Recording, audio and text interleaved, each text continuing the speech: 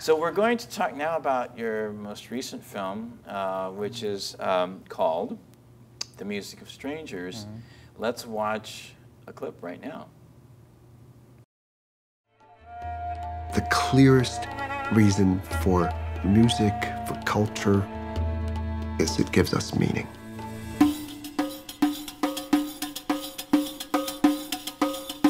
We started as an idea, a group of musicians getting together and seeing what might happen when strangers meet. We scoured from Venice to Istanbul, Central Asia, China, and Mongolia, looking for incredible talent. American orchestra. That's very interesting. This was like the Manhattan Project of music. No one knew what was going to happen. I knew there was going to be naysayers. You're taking this traditional music, mixing it together and diluting these traditions. Arts is about opening up to possibility. Possibility links to hope. We all need hope. I'm always trying to figure out how I fit in the world, which I think is something that I share with 7 billion other people. Since I left Syria, I found myself experiencing emotions far more complex. Like, can a piece of music stop a bullet? In 1966, Cultural Revolution, my parents asked me to learn music to escape. In Iran, the revolution, chaos, I had to leave. By trying to kill the human spirit, the answer of the human spirit is to revenge with beauty. I think the challenge is keeping your roots alive. That's a new way of thinking about music, about what people can do together. There's no East or West. It's just a globe. We don't speak perfect English or perfect Chinese or perfect Persian, but we speak perfect music language. Being part of this experiment, making me understand what it means to be alive.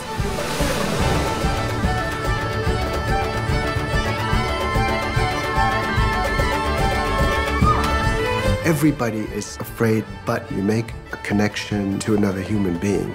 You can turn fear into joy.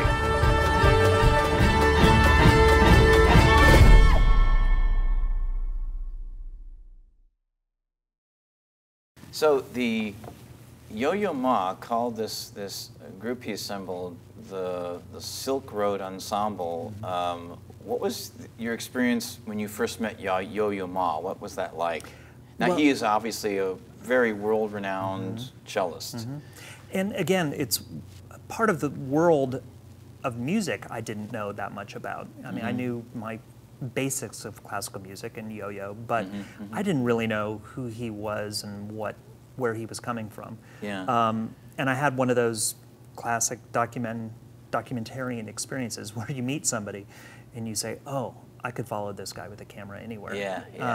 Because he was so unexpectedly funny and smart and profane. Right, wow. Yeah, all things I did not expect. Wow. I mean, he was really just kind of a revelation for me. But more than anything, the ideas that he's been grappling with as an artist for 50 years now are the same things I grapple with, which is how does our art and our culture make the world a better place? How do we use it to do something other than just enjoy ourselves? You know, what's the value of aesthetics in that way? And I think he has been really struggling with that. Yes. And I think really coming up with interesting answers for that.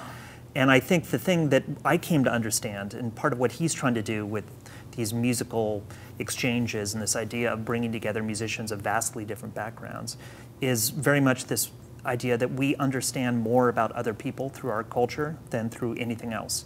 I mean, and by culture, I mean food and film and music. I mean, everything. I know more about Thailand through Thai food than I do through anything else. You know, That's right. It's a way of understanding, and I think that's his big thing, is this idea of empathy. How do we build empathy? And I think I've been thinking about the same issues. I mean, I love this Roger Ebert quote where he called movies empathy machines. And I think music and film can fulfill both that same purpose, which is we get to understand something of the other. We get to walk in somebody else's shoes, and they're no longer demonizable. They're not the other anymore. There's somebody who we can relate to. You see the human and the spiritual connection.